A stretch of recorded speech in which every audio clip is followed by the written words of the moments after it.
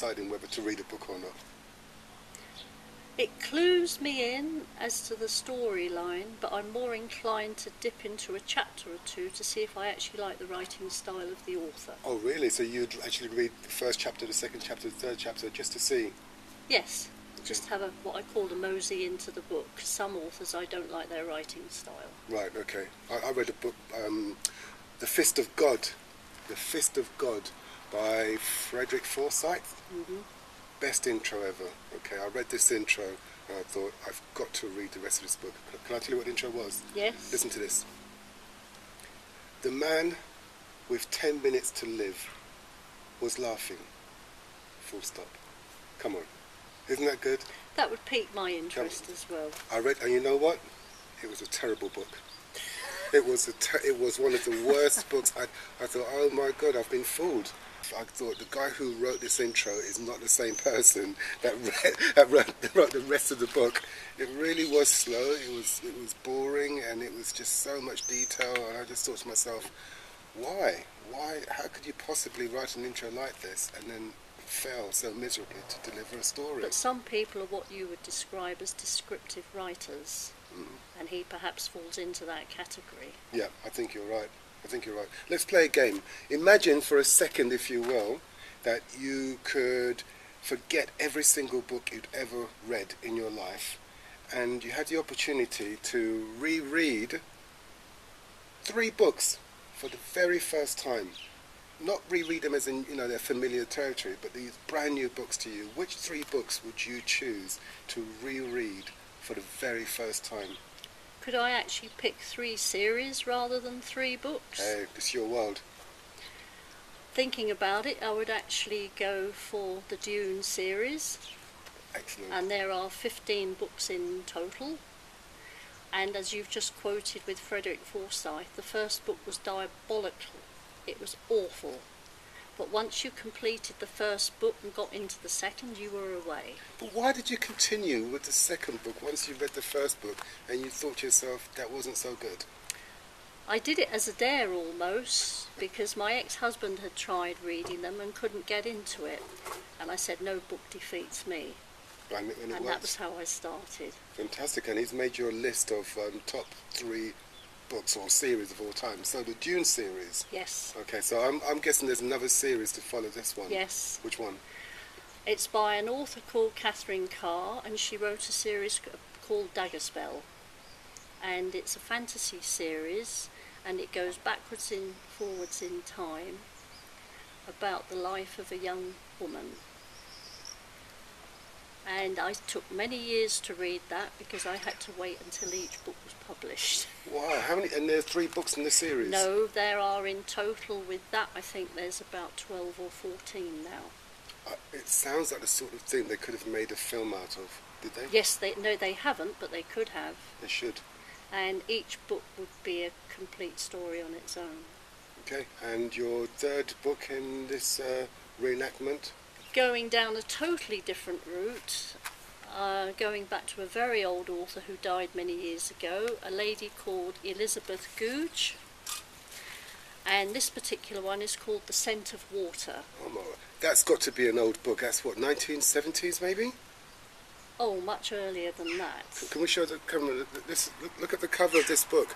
That's what books used to look like in the 1960s? 50s. 1950s. There, look, can you see that? Our camera person's saying move it slightly. So this is The Scent of Water by Elizabeth Googe. What's so good about The Scent of Water?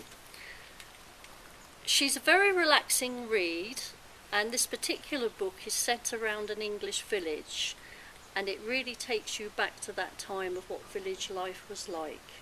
And we're talking about in an English village back in the English village, probably post-war. Post-war. 1950s, early 1950s. Totally different world to the world that we know now? Yes. In what way? Different values, different morals, and also the authors of that time tended to be much more descriptive, and it was like painting a picture. You could step into it. I get the feeling that for you, reading a book is almost like it's an opportunity to escape into a different world. It's not so much about information, it's about experiencing life seen through the eyes of other people. Yeah? And for you, would you prefer to go back in time to find out how people lived back in those days, or would you prefer to go forward in time? I would prefer to go forward to see how mankind develops and how the world develops, because I personally don't think technology is the answer to everything. No, I think we're both of the same mind in that respect anyway. I think technology it's got a lot of good things going for it, but... And a lot of bad. A lot of bad things as well. So in terms of books, I know you've been asked this 100 million times before, genres. We've talked about fantasy, we've talked about period drama related books. What type of genre do you think you're naturally drawn to? I tend to go to the realms of fantasy because it shows the imagination has no bounds. I like that. You can imagine exactly what you want. You're only limited by your own limitations. Have you ever thought about writing yourself? I do write. You do? For my own personal amusement rather than publication, and in recent years I've gone down the route of poetry. Okay, what would it take for us to get you to come back and read something that you've written? Possibly a glass of wine, okay, to relax the inhibitions. Right, okay, we're going to get a tankard of ale. We're going to get a tankard of ale, and we're not going to hold back. This is no expenses spared. We'd love to hear what you've been working on. Let's talk about the greats. Who would you say deserves to be recognised as maybe one of the great authors of the 22nd century?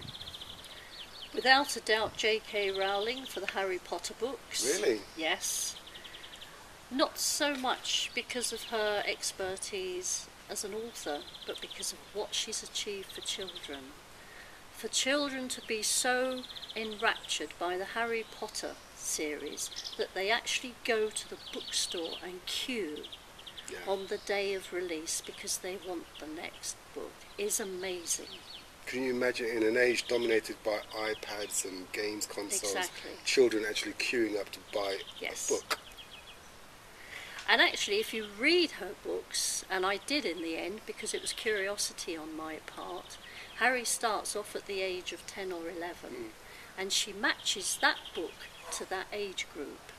And as Harry gets older each year, she matches the writing style to the age of the person. Yeah, very clever. So by the time you get to Harry at the age of 17, she's writing in a totally different style. I'm trying to imagine you as a child, and I'm wondering, what would young Vera at 8 years old have been reading? Definitely Enid Blyton. Ah, the famous five. The famous five would be one, the adventure series, the Castle of Adventure, the Sea of Adventure, etc. They were brilliant fun. Can you remember actually sitting down and going through those pages as a child? Oh yes. And would you go back now and revisit those books? I still do every now and then. Just to recapture that nostalgia and the magic of it all. Does it make you feel happy or Yes. sad to happy. recall? Happy, yeah? Because it opened up a whole new world. How important do you think it is for kids to experience what you experienced at 8 years old? I think it's absolutely vital. Why? Because it's a way a child can learn to develop their imagination and their curiosity. And that can stay with you all your life. I can't agree with you more, honestly. I know that it's so much easier to watch a screen or to go onto YouTube or to go into Google, but there's nothing that can actually replace the written word. To the point where I have always said, when I come to pop my clogs, I would like to be buried with a whole stack of books to keep me occupied. That's going to be a huge coffin. Yes, it would. That's going to be a huge coffin. Well, look, I'm hoping that you're not going to be popping your clogs anytime soon, because I think once you've finished your book of poetry, I'd love you to come back and talk to us and tell us some more about what you've been working on. Would you do that for us? Yes, I probably would, in respect to poetry. This is Readers and Writers, and we're talking to Vera, who is one of the founding members of a book club in the Limousin region called Readers and Writers, RAW.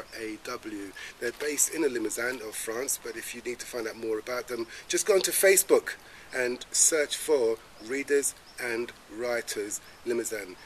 See you soon.